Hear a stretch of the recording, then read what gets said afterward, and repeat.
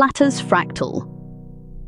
Understanding patterns in nature through chaos and self-similarity. In the study of natural and artistic forms, a recurring question arises: are splatters fractal? The answer is nuanced. Splatters can be fractal, but not all splatters inherently are. The distinction lies in understanding the principles behind fractals and the processes that generate splatter-like patterns. A fractal is a pattern that exhibits self-similarity across scales, meaning that its structure repeats in a similar way regardless of the level of magnification. Classic mathematical fractals, such as the Mandelbrot set, show infinite complexity through recursive rules, and in the physical world, fractal patterns typically display statistical self-similarity. They also tend to have non-integer dimensions, measurable using tools like box counting, which quantifies how detail in a pattern changes with scale. In contrast, a splatter is generally a product of a dynamic, often chaotic event, such as the impact of a fluid on a surface. The result is an irregular, seemingly random dispersion of material, which may include radial bursts, tendrils, blobs, or sprays. Despite their chaotic origins, some splatters exhibit structures that are self-similar or branching, and under certain conditions may display fractal characteristics. One of the most notable intersections of splatter and fractal geometry occurs in art, particularly in the work of Jackson Pollock.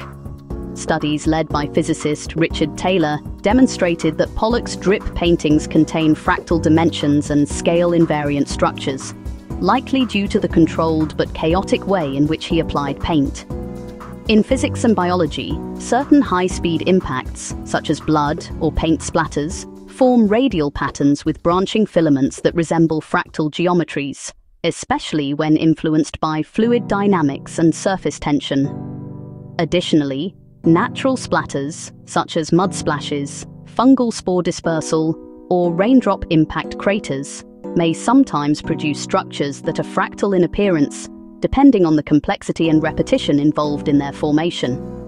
To determine whether a splatter is truly fractal, scientists often rely on quantitative analysis. Techniques such as box counting, image analysis software, and comparison of structural repetition across different scales help identify whether a splatter exhibits measurable self-similarity. However, it's important to note that visual complexity alone doesn't equate to fractality. A splatter may appear intricate or chaotic without conforming to the mathematical definition of a fractal. When stepping back to consider the broader design of nature, a further distinction arises: is nature itself more fractal or more splatter-like?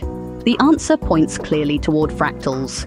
Nature is fundamentally fractal in its architecture, leveraging recursive structures for efficiency, scalability, and adaptability.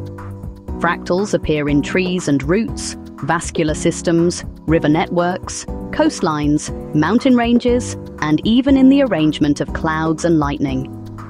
These are not just visual patterns, they represent deep, functional systems that use self-similar rules to optimize growth, flow, and structural integrity.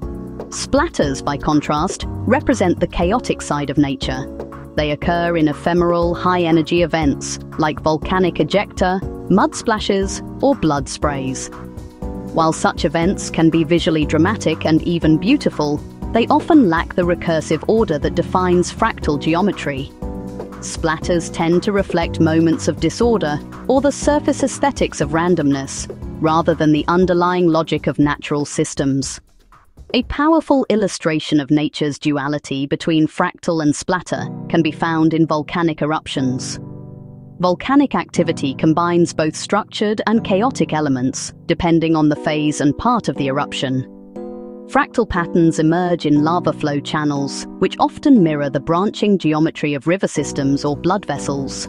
Similarly, ash clouds may exhibit fractal edges due to turbulent atmospheric dynamics, and volcanic lightning is a direct example of a fractal discharge pattern.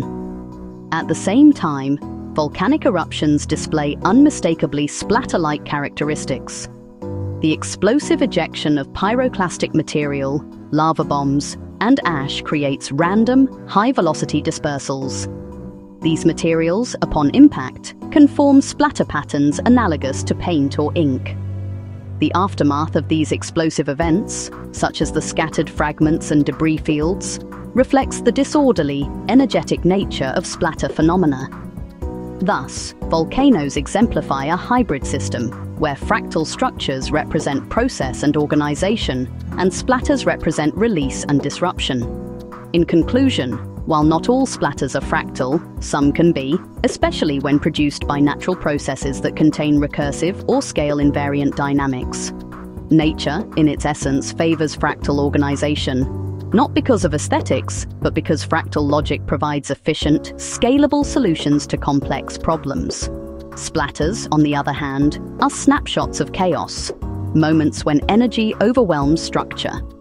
The interplay between these two forms of complexity, fractals as structure, splatters as event, offers a rich lens through which to view the dynamic patterns of the natural world.